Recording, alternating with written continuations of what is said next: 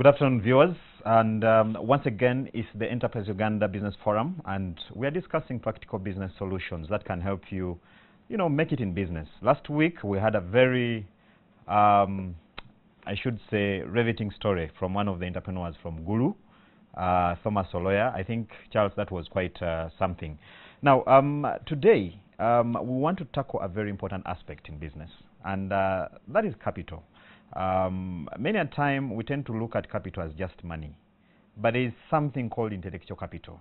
And if you look at some of the big businesses globally, this value actually comes out quite strongly in one, answering some of society's critical problems, but then also as a basis for building strong businesses.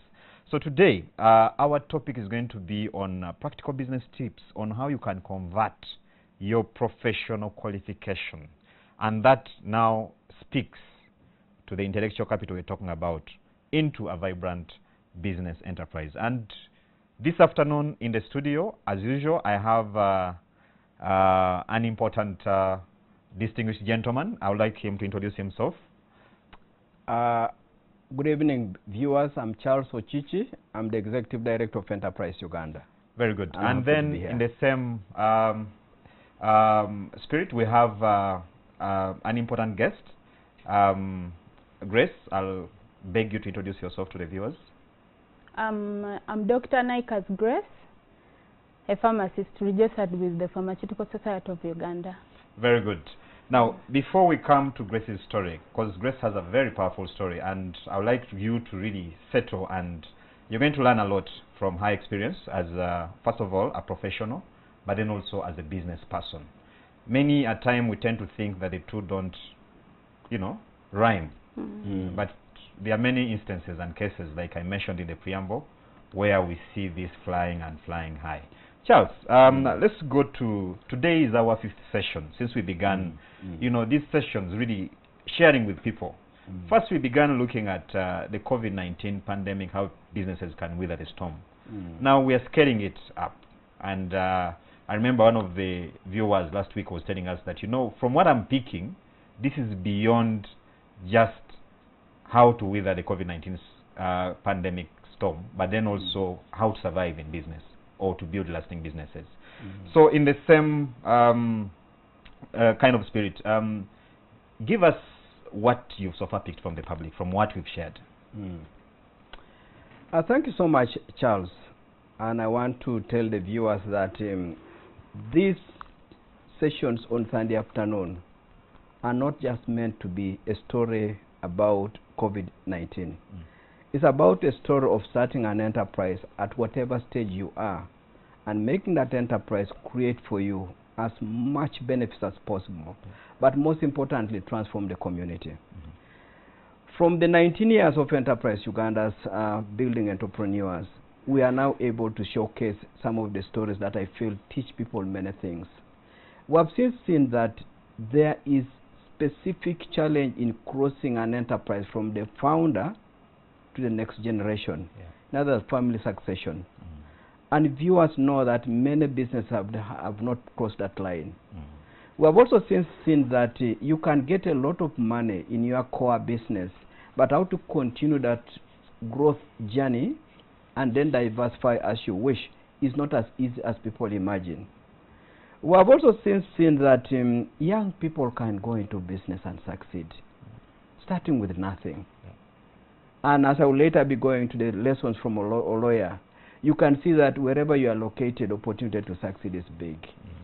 And I wanted to tell the viewers that save Sunday afternoon for a very important opportunity to learn things you don't get from a textbook. And we will endeavor to make sure that from the more than 120,000 clients of Enterprise Uganda, we'll keep bringing them here. Each story is different. Each story has got something you learn from. And that is what we want this country to appreciate and know. And also we're beginning to see that indeed Ugandans are interested in this subject. The amount of phone calls, the amount of inquiries, the amount of people saying, when is the next training? When do we get the next sessions? It's just amazing. I hear you. And that's a very fulfilling thing when you are heading an institution like Enterprise Uganda. Tell us something, Charles. From your experience, you talked about over 20 years of Enterprise Uganda, skilling and training people. How relevant is or are these trainings, to the business person or operator? Because many a time we tend to hear words like business acumen. There are those who think that actually businessmen are born, they are not made, and that kind of thing. Just break down for us the importance of training and hand-holding in business. Let me put it to the viewers that there are about 5 stages of enterprise growth. We are from zero to becoming a micro-entrepreneur. There is a mindset you must wear at that point. And there are things that you've been made to believe that you cannot start. So at that stage, there are business development services you must acquire to have the courage to move from a zero entrepreneur to now somebody who is running an enterprise. As they will be later seeing, the story of a lawyer illustrates some of those things I will be sharing. But the moment you become a micro-entrepreneur is not what you are born to be. You should move from there, from micro to small. But also don't remain small. Again, at the stage of small, you begin to have a bit of more income than somebody who has nothing at all.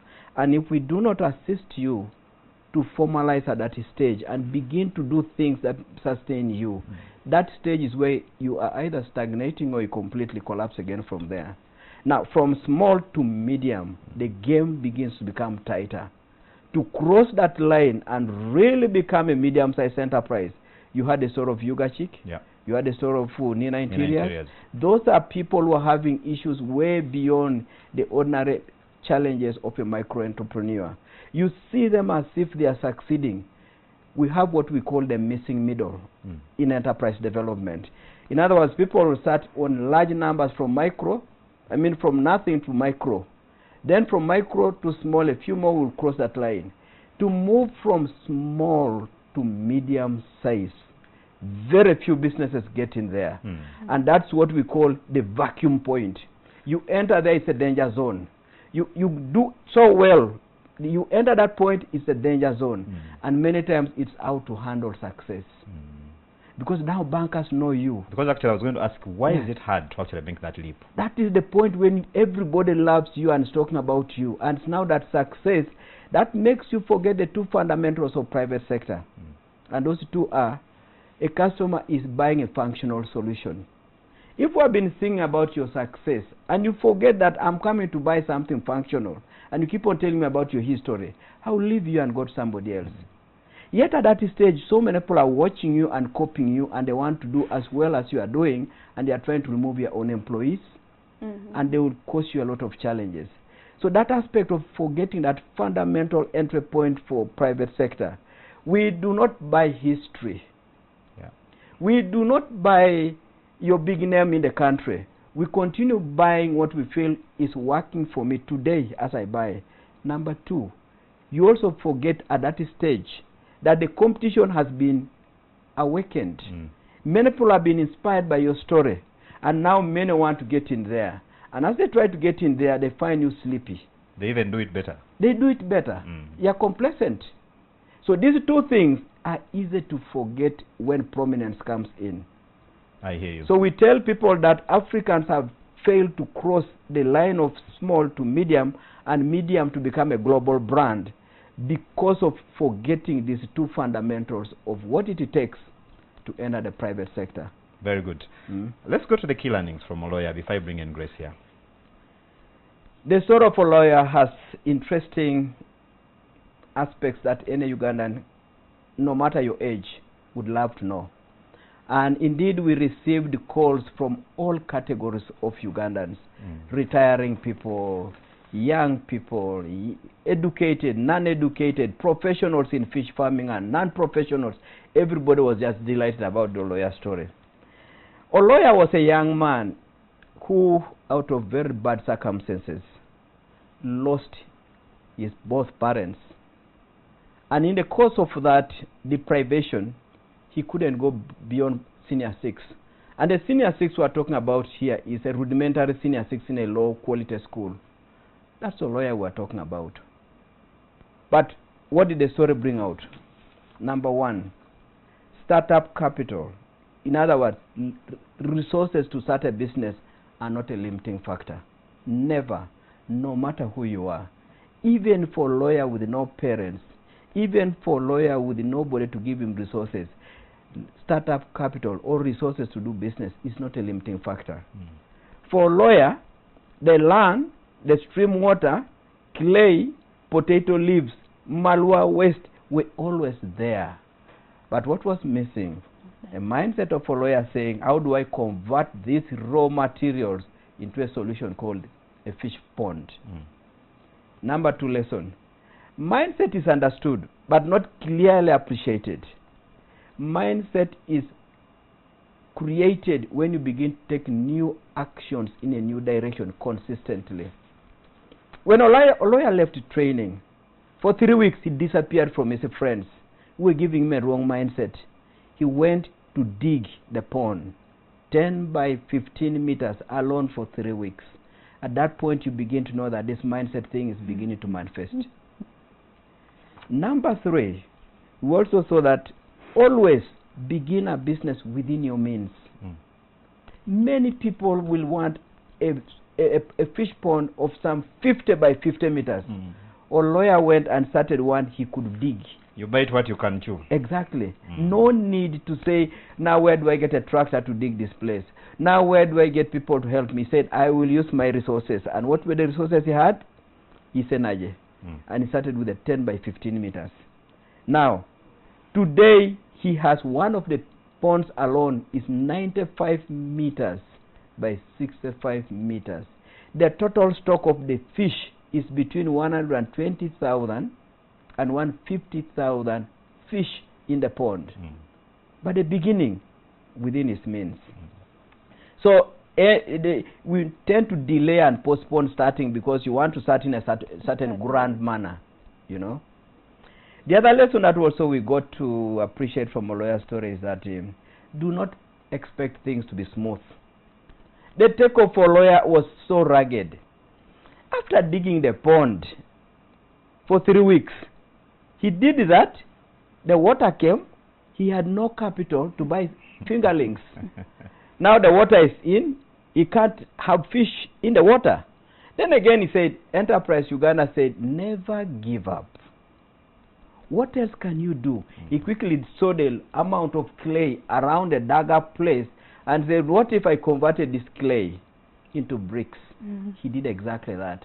And he got working capital to put fish in the water. So ruggedness is the story here. If you are to read a business plan of a lawyer, most likely would just say, I've dug up this thing, now I'm looking for capital to get the fingerlings. Reading neat and beautiful. Very neat. You can't get that one put in a business plan. The other aspect of a lawyer story is that no matter where you come from, no matter your level of education, you must acquire key success factors for the industry or a sector you are going in. A lawyer had never been to any fisheries class, but he mastered on how to get this to happen by visiting another fishery, a fish pond owner. And when you listen to him speak when he was here, you could see how the man would talk about digging the pond, selecting fingerlings, feeding the fish, marketing the fish. He spoke the language as if he was a lecturer of the subject. Because he's living it. He's living it. So key success factors can be acquired, and you just need to be interested in getting those to be acquired. The other thing we learned was that a lawyer was personally involved and daily monitoring all his businesses. He was in the fish ponds, waking up at 4 a.m. He would go and check on the trees. He would go and check on the chicken. He would go and check on the 100 acres with soya. Every day, waking up at 4 a.m. Before that, he was an ordinary person doing mueso and playing at the roadside. The other thing we learned from a lawyer's story is that seek to transform the community so that you begin to belong to them and they begin to support you. So a lawyer has used his fish ponds for schools to visit and learn about fish farming. He has given jobs to his own people. Then the other point that came out was that success that stands out is visible from afar and it will always be recognized and it will be supported. I remember his story. Oh, lawyer, you the story of going to Geneva. Of going to Geneva, yes. And the days he spent in Entebbe. Correct. Mm. He had never boarded a plane. Mm. He had never gone to a European world. The fellow was, when we shared the story, Yeah. UNCTAD simply said, please give us a lawyer urgently. And they were on phone coordinating his visa, saying, we want a lawyer. When he arrived late in Geneva, they were right at the airport saying, we need this man at the conference. And when he reached there, it was their outstanding story. Mm. How do you ignore a story of a young man who started with virtually nothing and was now speaking in terms of Uganda money, almost a billion shillings every 8 months? Yeah. You can't ignore that anywhere in the world. That's quite powerful. So success, if you can shine amongst your peers, amongst your colleagues, and really come out standing, you will be rewarded and recognized. I hear you. Humility was the other thing that we saw. This fellow was still using public transport to come all the way from Gulu to Kampala and back. But the resources he's acquiring massive, and he's not ashamed to even mention that. Competition. The young man now knew that the story of his success is not a story amongst youth. It's a story of competing for space for anybody involved in fish farming. Many of them are well-resourced, some of them well-connected, but he said, just keep on improving whatever you are doing every day, because even the competition is being run by normal human beings. Compete with them. Mm. He also mentioned something about giving grants to young people, and he said, grant is best used when channeled to someone already doing something. Idle youth, and I thought this was extremely useful from a young person. He said, idle youth have lifestyle habits, and he cited drinking, betting, and those habits, he said, they can destroy any financial support the youth get if their mindsets and if their habits are not fixed. Mm. Finally, when he was asked about getting capital or loans, he said it's okay for young businesses to be given capital, but it should not be for idle hands. Please get somebody already doing something, give him a loan, because he has already mastered on how to get a customer and fulfill a customer need. His headache now is how to improve things, and those resources should be available, cheaper, and easily accessible, but should be for people who are already running, as opposed to just saying, oh, you're idle, why don't we give you money? I hear you. Those were the key learnings that came out of that. No. Very powerful messages in there. And I'm sure viewers really, those who missed that discussion or missed some of the points, today you've got them quite precisely. And because the objective of this discussion is actually to help you as a business person, you know, access some of these or understand and grasp some of these key values for doing business. And it's one of the reasons why you're seeing we're taking time to even revisit what we've learned in the previous sessions. Like we advised, I think 2 weeks ago, it's always good to have, you know, watch this show with a pen and paper somewhere. Because you can pick a thing or two. Yeah. Grace, I'm sure my viewers want to hear from you. Who is Grace and what do you do? Grace is a young pharmacist who graduated 4 years ago, and now I'm owning a pharmacy called Jinko Pharmacy. It's located in Kulambiro. Secondly, I have a medical center. As I talk, it's 5 months old. Okay. Yeah. That's Naikazi Grace. Okay.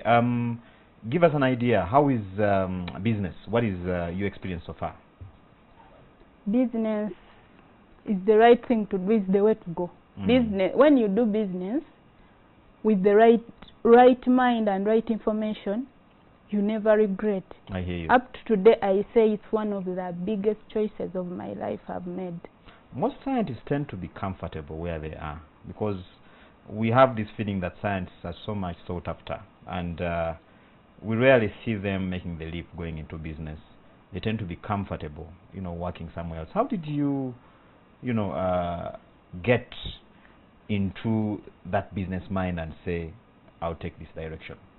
Actually, there are some people I have to thank. The mayor of Nakawa, because I saw the advert of Enterprise Uganda. It was in a WhatsApp group where the Mayor Ronald Balmwenzo was advising all youths in the Kawa division to go and attend an Enterprise Uganda session, whereby I think they benched, the government contributed something, so we're just paying like 5,000. And trust me, 5,000 I paid. I always value it because it transformed me to who I am today. Talking about transformation, paint for us a picture before I come into the real values that you picked from that training. How big is your operation? How many people do you employ? I'm sure our viewers would like to really feel that. I think now I have 12 employees. I have a cleaner, I have a cashier, I have 2 nurses. Myself, I'm part of the employee. Then with the medical center, I have 4. A clinic officer, a midwife, 2 nurses, a cleaner, a cashier. How long have you been in business? Just 3 years. Okay. Yeah. And would you say that you reached that point where you feel the business has settled? I know, of course, there are aspirations to achieve, but where you feel you're not like riding a wild horse? No. I think where I am, I'm fair because the pharmacy has already given birth to a drug shop, a medical center. Actually, I have 2 clinics and a drug shop. I've paid the school fees for my young sister at campus, and I feel proud of it. It's the business that has enabled me to do that. So I feel, although it's still hard and I'm still aiming higher, I'm at least somewhere. I was going to ask about your age, but then I realized I have to be a gentleman. Yes, that's true. But let's go to the virtues of the training you got from Enterprise Uganda. What values did you pick there that have really helped you, get where you are today? Actually, I thought for someone to start a pharmacy, you needed a lot of money, like 20 millions and above, 25. So according to me, I was like, maybe I'll open a pharmacy, maybe after 10 years from now, after accumulating the capital. Here comes me in a conference, they are telling us, start with what you have. What do I have? I'm already a pharmacist. Start with the little you have. But the little I have was too little. But it is the knowledge I got that made me to know that what I have is not actually little. Actually, whenever my friends come to ask me how I started, where did I get the money, I always tell them I had only 2 millions. I had 2.5 millions with me. But the knowledge I had was too big to compel me that the capital will find me on that way.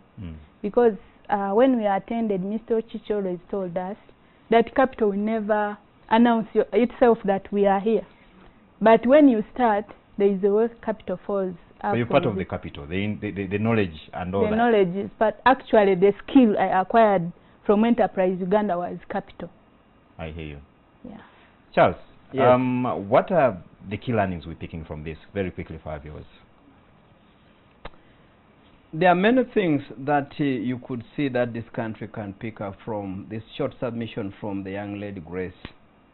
And one of those that I can see here is that a local leader, a mayor of Nakawa, takes effort to say, I'm going to advertise this thing, I believe in it.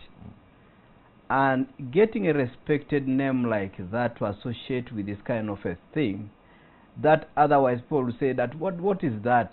It was such a beautiful thing. So I think one of the key learnings here is that the leaders need to appreciate that our young people are innocent, trying to get a bearing, and they look up to us. If you point them in a wrong direction, they go that direction. If you point them in the right direction, they go that direction. Balmwenzo said, you people go. This training is good. But also because Balmwenzo himself appreciates business and he actually practices business. And when the training was going on, he was all the time popping in there to check and see, whoever leaves this place, I will cane you. that is a very key thing that I saw in here. But also you could see from the young lady's story that do not get modest success and begin to celebrate it. Because having started just the first outlet, she could have just said, this okay now. I've sorted out these things. I'm told it's called early arrivalism. You Correct. feel like you've arrived already. Yes.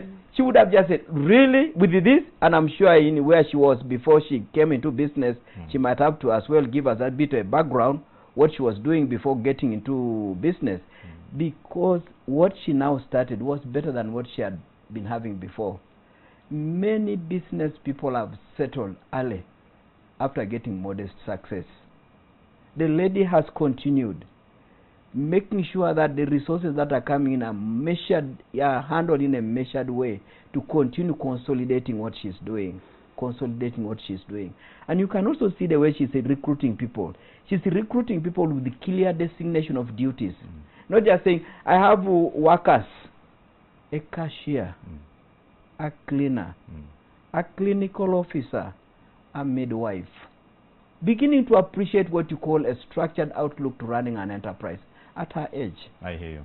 Very, very important point. I like the fact that you're diversifying, or you actually within the same line of trade. Yeah. Because we've seen cases where entrepreneurs diversify into other sectors where they don't even have a clue.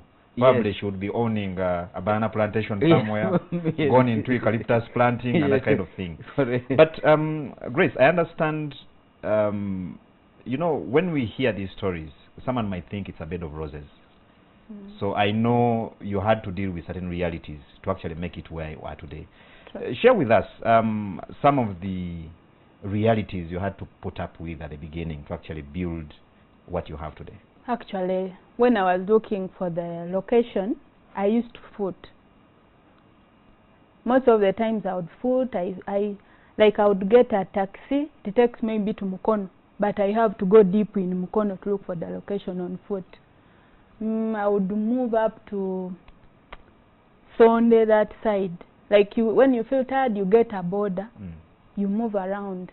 Up when I got that convenient place, actually, as I was looking for a location, I would listen to Mr. Chichi's voice, whereby look for a location that you can afford, so that you don't use all the capital on rent. So I found a house which was 300,000. Remember, before I was sleeping in a house of 350,000 shillings. So this was already capital being put to use. So as I got the place, now the place was small. So I had it paved behind with the in mind that I will break the wall and make the thing bigger for a pharmacy. Being a pharmacist, at least I knew the recommendable size for a pharmacy. Now the problem comes. The landlord refused for me to break, but I had paid for 3 months. He was like, if you are serious, you want to break, you have to pay me 900,000 shillings. Remember, I'm already limited in capital. I tried to beg with the man, he refused, so I had to pay him that money. After paying that money, I'm the one who was supposed to break the wall and furnish it the way it's supposed to be. I had to call in the village. I had a cousin brother who came and helped me to break. I was involved in a process. I would lift those debris and throw them there where we are throwing them. I knock them myself. It was challenging, and people would wonder what is wrong. But at the beginning, it wasn't a bed of roses. Because actually, after paying for rent, I had to look for the guy who was going to do the partitioning. The guy who was going to do the partitioning asked, I think, for 5 million. I didn't have the 5 million, though I was remaining with 1 million. That remained on the 2.5. I gave him that, then I promised him every month I'll be paying him, let him start.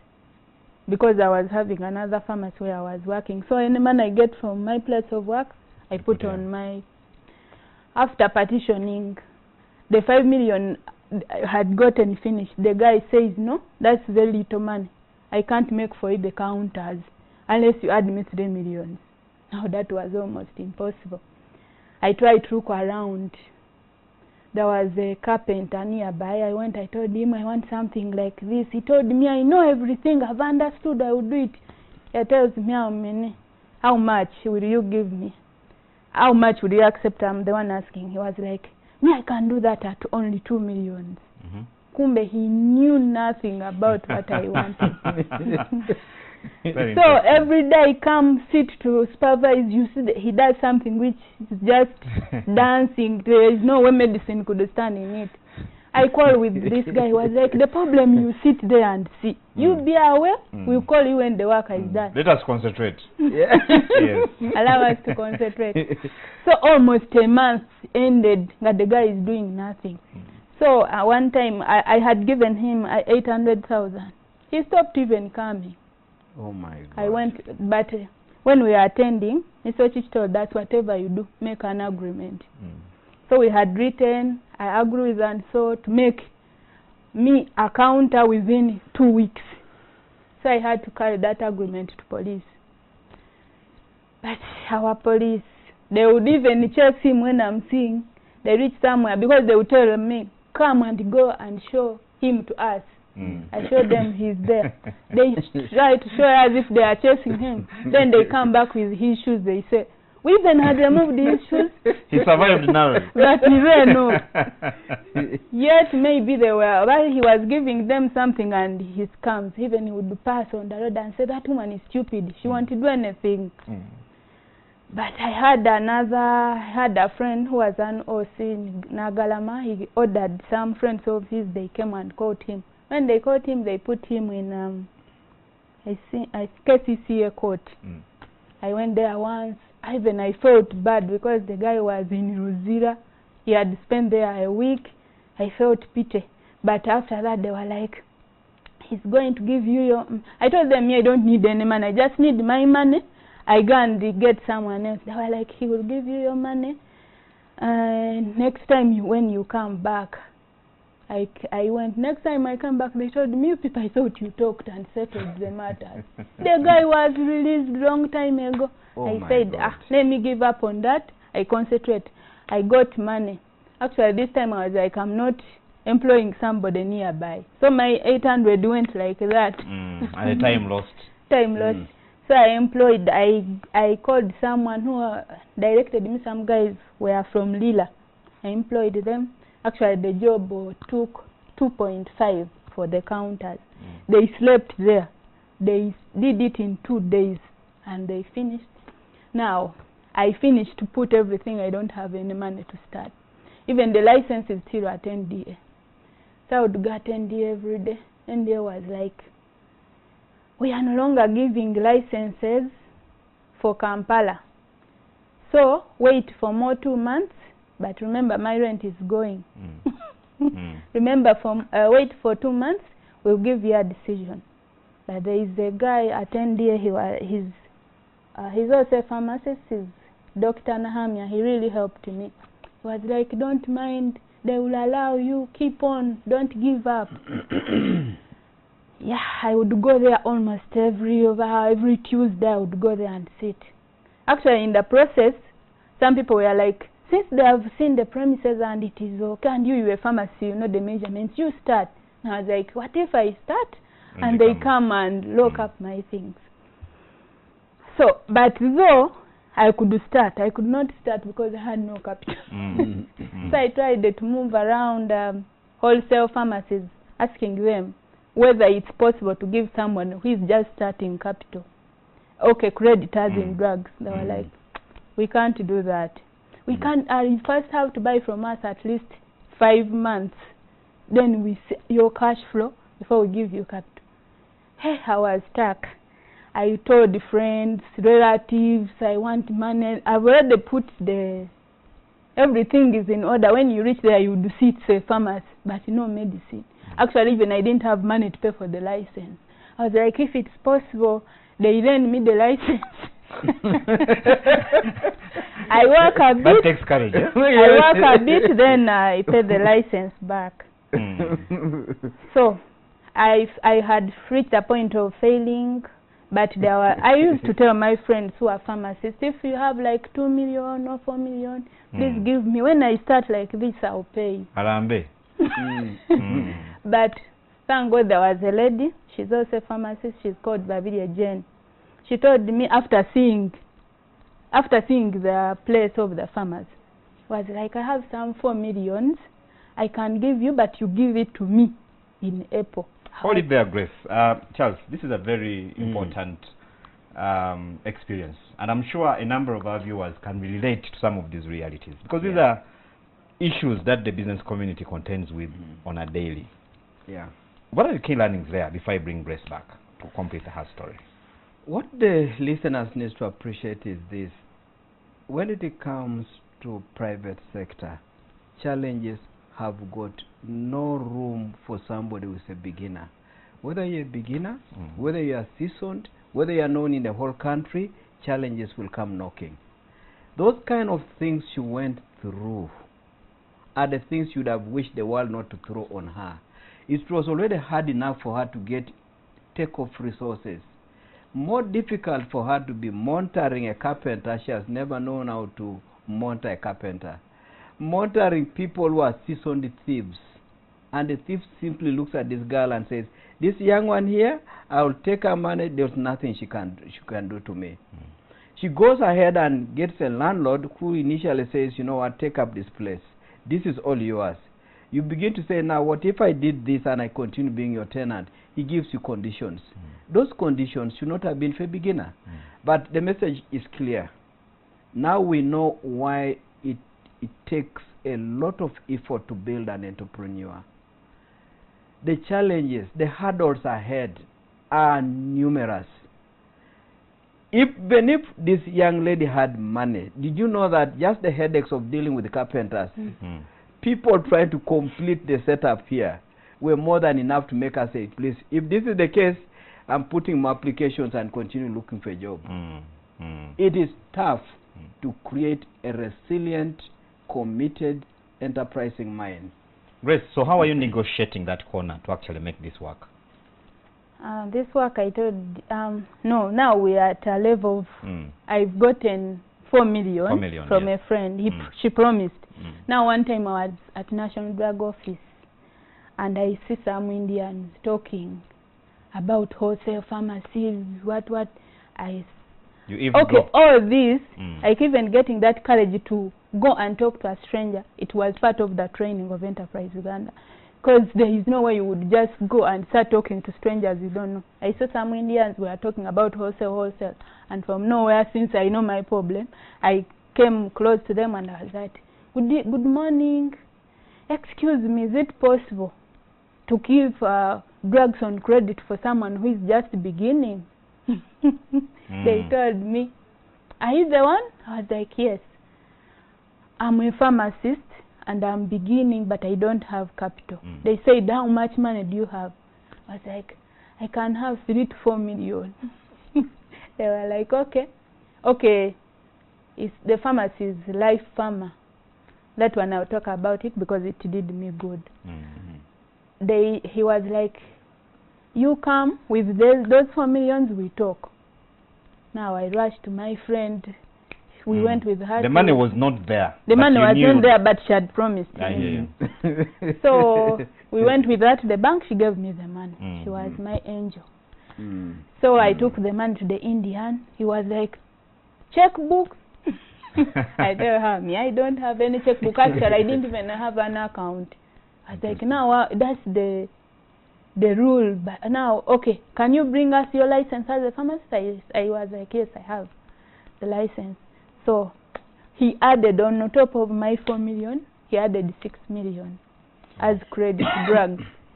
But he was like, you know what? Don't buy all of them at once. I'm giving you a credit of 6 million, but in that money you can buy whatever you, as things go on. So they made for me a simple stock, and I would add stock incrementally. Yes.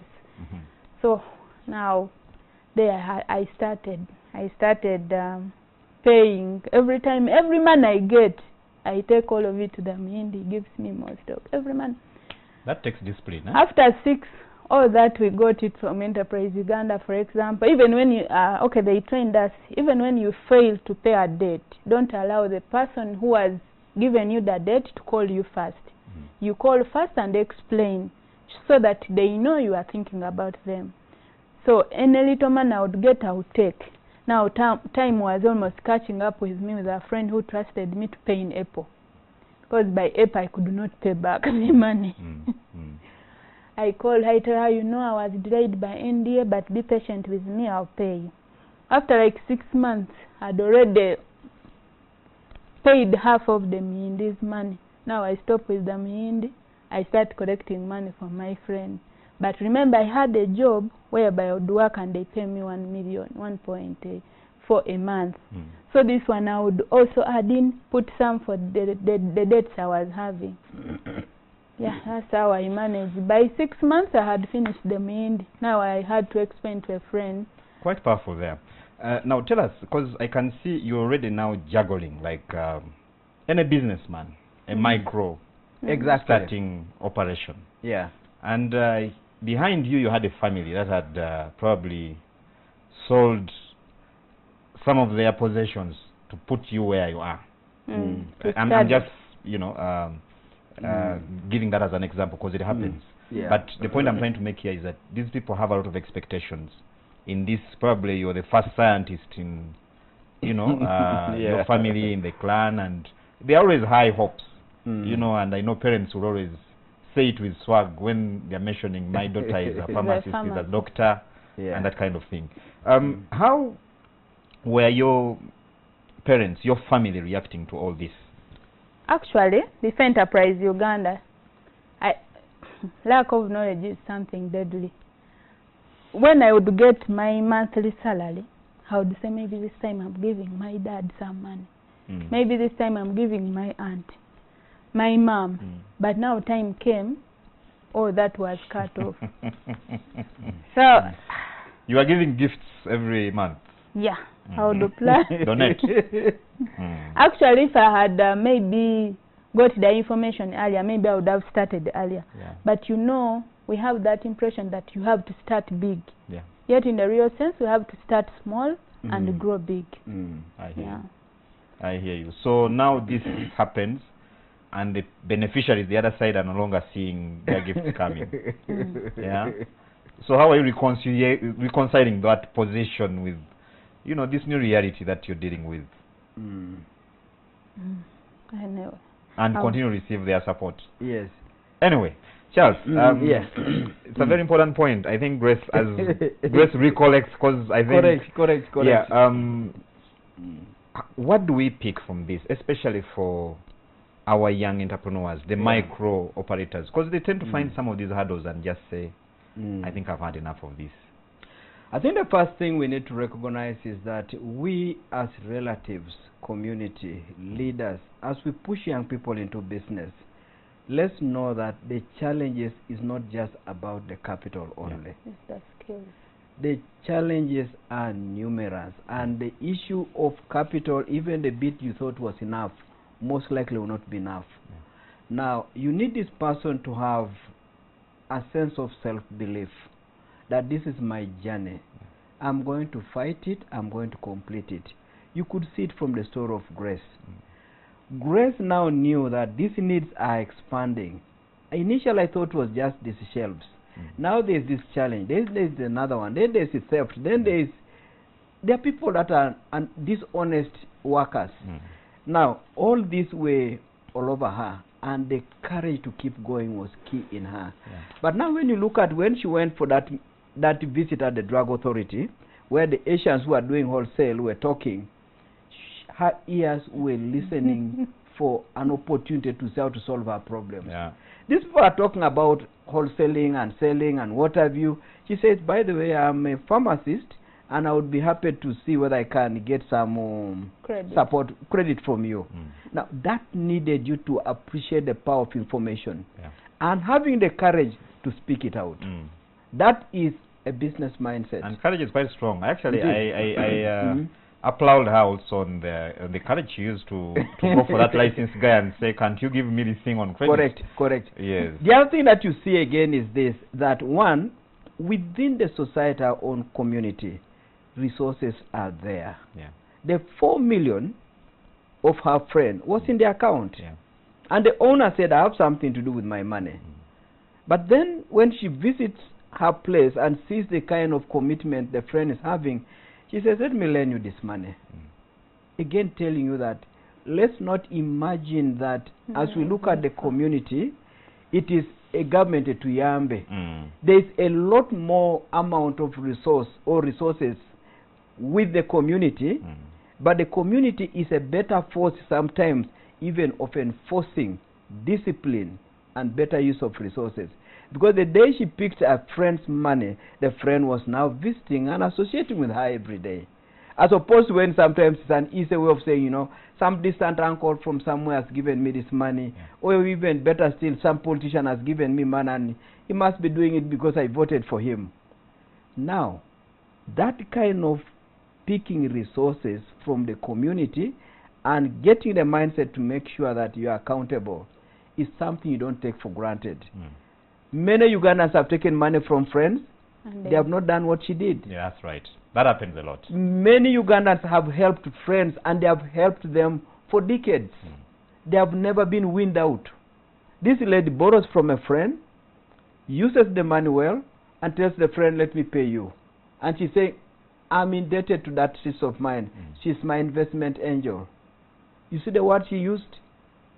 There was a sense of guilt and commitment on her side, which was saying, if the day get a grant, I should feel guilty. I should feel a sense of accountability. That is a key learning for whoever is listening. That you've been getting grants. How guilty are you about accounting for that resource? And you also who has been giving resources. How committed are you in following up those resources to ensure that the people you have been assisting, last time you assisted them with 500,000, they should never come again for another 100,000, or another 200,000, or another 500,000. If ever they are to come back, it should be to say, we have grown so big. Is there a way you can give us now 10 million? We're big. But the person is still depending on all the kind of handout that you gave them. Very important points, Charles. Grace, so you were in business, you started operating, then COVID-19 happens. It's a reality we are contending with today. Yeah. How has it affected you, and how are you managing? COVID-19, first of all, I told you I have a pharmacy, have a drug shop, and a drug shop is in Bujuko. Okay. Have another clinic in Gayaza. I was cut off completely from those ones because I don't have a personal car. Though I would get a sticker, but I had no number plate. You were essential staff, but I hear you. Yeah. So most of the visual work was cut off. Then I had to go into an extra expenditure of making sure that my staff at the clinics reside there. No one should go away, because if they go away, coming back is hard. Again, leaving, they have to leave early because they are fearing curfew. Yeah. Now, with all these realities, just moving on, I know, of course, government has a number of programs to support young people, especially. And I'm sure you have some knowledge, about some of these programs. In your view, what more do you think can be done for these programs to be beneficial to young people like you, who have already made the first steps into especially self-employment and business? Actually, I would start a bit lower. Before giving anyone any money. I think skills, knowledge is fundamental. If I had gotten the money before Enterprise Uganda, actually I had ever gotten more money before, but after Enterprise Uganda I had very little money. But the knowledge that the government had given us through Enterprise Uganda is what made me start. If a person is already with the right knowledge and is already on their way, the government should encourage people who are already doing something. For example, I will speak for the pharmacist. they say that pharmacists don't want to work. Pharmacists, we want to work. But remember, you are working for a business person. Which business person, for them, they want profits. But when you tell them I want allowance of 20,000 every day, that's a loss to them. But now me, I'm a pharmacist, the pharmacy is mine. I got capital in that way.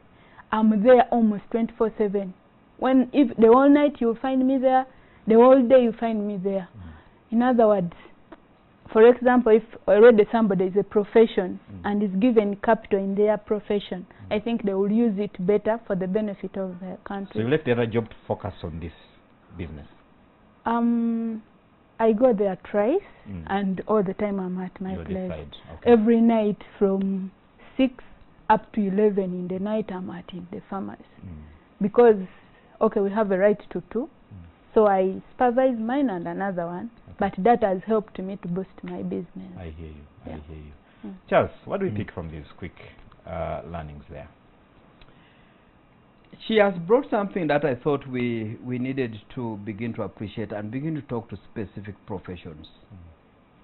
Because now here is the lady saying that if you picked a pharmacist and empowered a pharmacist to go private, they would do a much better job, faster, cheaper, and more effective than leaving it to an open field that anybody can fill that space.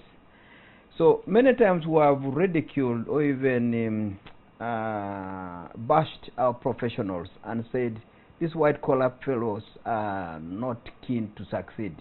In reality, I think you've just seen what she has said.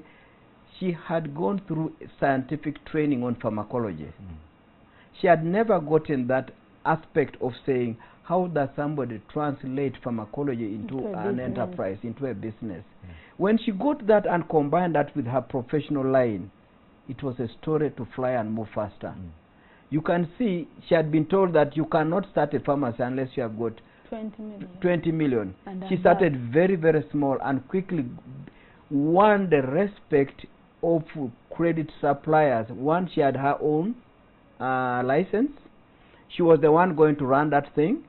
And I'm sure now if she was to tell us her own experience with the suppliers, well, how she's going through with that kind of interaction with suppliers who initially doubted her, it must be a different story now. I hear you, I hear you. And her worth as an individual. She's a pharmacist. Correct. Then the discipline comes in. Correct. I think sometimes we underrate ourselves, especially young people who have gone through school. You have a qualification in one area or another, ICT, and all these other areas and disciplines. I think there's need to really have their minds unlocked, and I think that's where training comes in handy. It does. Yeah. We have also had the people in the agricultural extension services. They're everywhere in the country. Underutilized, demotivated, underpaid, always quarreling and feeling that they did a wrong course. And yet, if there was a way we could get those people to realize that these village homes where chicken are and the chicken are dying, if there was a way we could get these extension officers to begin to appreciate that, treat a few village, a chicken from a few homes, use that as a testimony, the money would begin to flow. It will begin coming. And I'll tell you this, Charles, I know for the fact that if you speak to a number of corporates, what we call the middle class, they are owning a farm or two somewhere. Yes. And about 80% are busy making losses. Very correct. And one of the most, the big gap there is lack of skilled people to support, or what you'd call extension support. Correct. You know, to support some of these activities. So viewers, I'm sure we're going to pick, key lessons from some of these discussions we're having, especially today. I think this is dedicated directly to you, my brothers and sisters out there. Let me go evangelical here. Who went to school, you have that qualification in a certain area. It could be you could be a scientist or an artist. There are ways you can monetize that and make it in business. But we'll pick the discussion from there after this very short commercial break.